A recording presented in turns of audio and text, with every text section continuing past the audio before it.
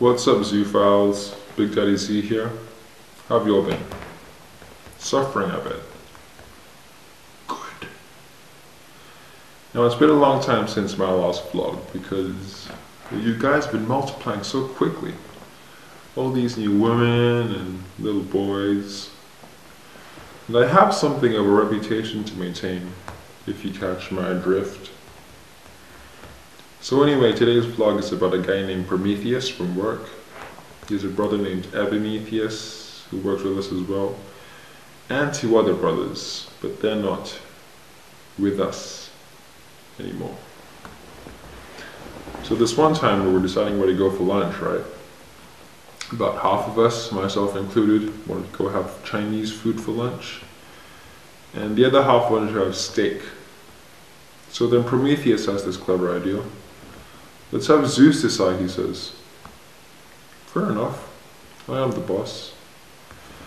But then he proceeds to offer me these two pathetically obvious attempts at trickery, names in the restaurants Happy Cow and Lee's.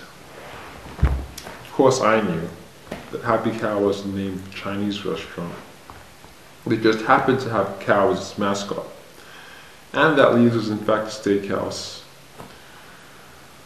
But as far as steakhouses go, I quite like Lee's. Plus I wanted a reason to punish his branch anyway, so I played along, and I picked Lee's. Ever since then, though, Lee's became like our default restaurant, so I've ended up going there almost religiously, but that's another matter. Good past thoughts here. So after finding out that I'd been duped, created this huge scene just so the guys knew I was furious. Torrential rains, thunder, the works. I mean, I was furious, but it doesn't hurt to exaggerate a little. When we go back to the office, I took something very dear from their branch. I changed the office Wi-Fi password.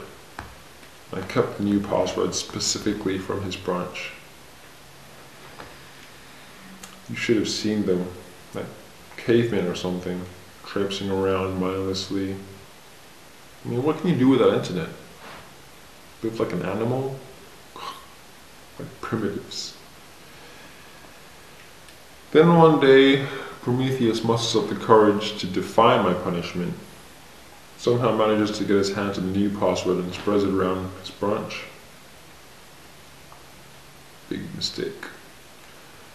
No more Mr. Nice, father of gods and men. Call up some of my buddies.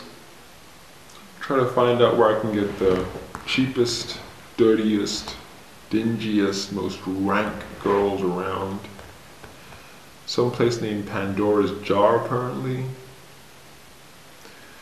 Wasting no time, I treat the guys from his branch to a night out at the aforementioned locale.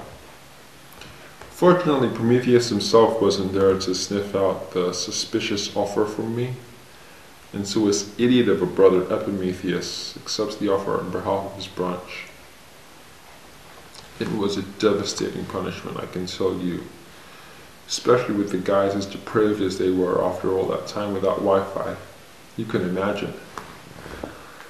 Some of the shallower pocketed guys managed to escape with just a rash or minor infection, but all the rest were completely slaughtered. You'd think the girls could smell cashing a guy the way they worked. Those she-witches, boy did they get those claws in deep. From that day on, those men from their branch, practically shells of men. It was great. As for Prometheus himself, well, I had another punishment for him, equally brilliant. See, I had this mini fridge just for his office, and an unlimited supply of booze. See, the guy loved his booze, but he'd been super duper well behaved at this point. But not anymore. From that point on, he was painfully hungover almost all the time, like crippling migraines, endless vomiting, all that. And the beauty of it was that once he started feeling better, he'd get right back on setting up the next cycle of torture all over again. It was wonderful. But, as always, good times couldn't last forever. Just last week, my son Heracles wanted to borrow the mini fridge for some crazy party he threw. Completely wrecked it. I really couldn't be bothered replacing the mini fridge, so in my boundless mercy and grace, I forgave Prometheus. It was pretty funny watching him go through withdrawal though. And he now has liver disease, so it's not all bad. Moral of the story: pack your own damn lunch to work. Also, don't cross a god, much less the alpha god. God. Until next time, Zoophiles, Big Daddy Z, out.